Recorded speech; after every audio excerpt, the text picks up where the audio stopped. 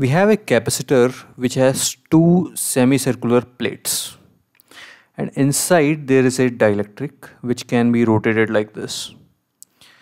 So at a moment when the dielectric is at an angle phi, we need to find what is the torque on this dielectric. So our approach is going to be similar to how we found the force on the dielectric. So here instead of force we have to find torque.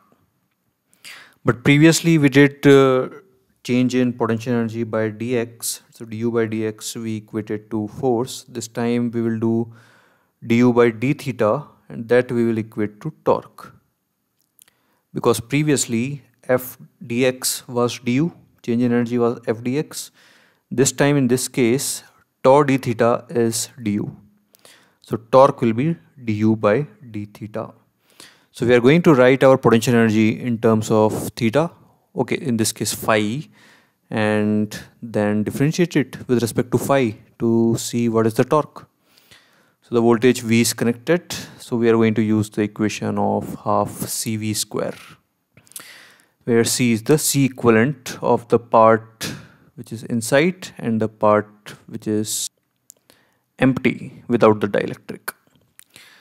So C equivalent is Ca plus Cb, and for the A region it's going to be A epsilon epsilon naught by d, and A will be angle subtended by this arc which is pi minus theta phi by total angle 2 pi into pi r square into epsilon epsilon naught by d. And for the empty part the capacitance will be, so again angle divided by total angle into pi r square into epsilon naught by d. So this gives our C equivalent in terms of phi. So now we are going to do du by d phi, which will be torque.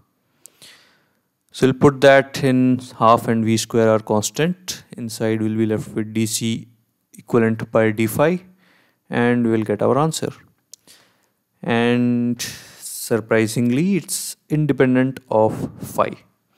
Just like in the case of a dielectric when we were inserting in a parallel plate capacitor, that force was also independent of x, and here this torque is also independent of phi.